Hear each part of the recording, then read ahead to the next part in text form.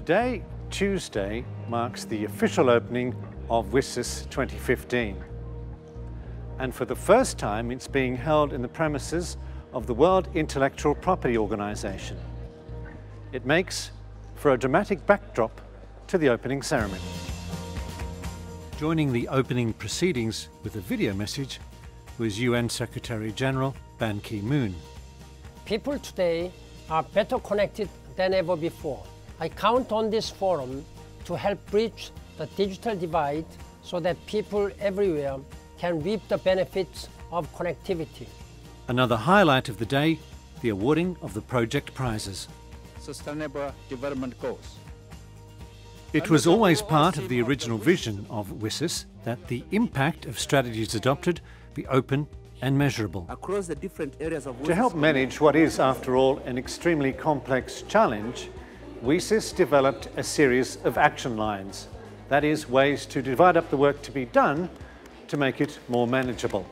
For the category 1, Action Line C1. The project prizes are open to any organisation or group involved in the projects that help bring those goals closer.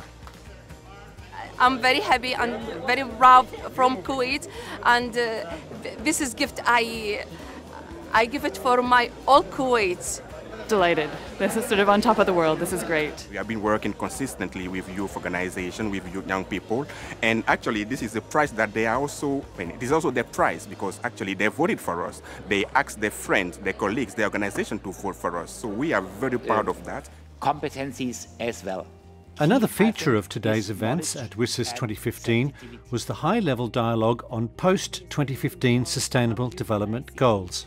It's because of the strategic choice of the country. Just what role will information and communication technology play in that vital global strategy? ICTs can help implement the Sustainable Development Goals. For Hu Lin Zhao, Secretary General of the ITU, it's clear that development goals must pay more heed to ICTs.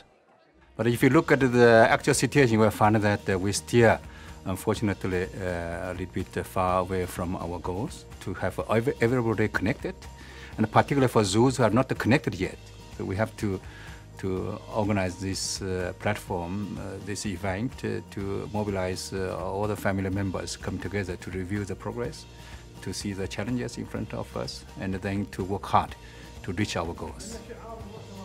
And so, after the opening ceremony, after a high-level dialogue on the Wsis action lines and how they fit with the Sustainability Development Goals, and of course the prize-giving ceremony, day one, the first official day, draws to a close. Join us tomorrow when we'll be looking at innovation and empowerment.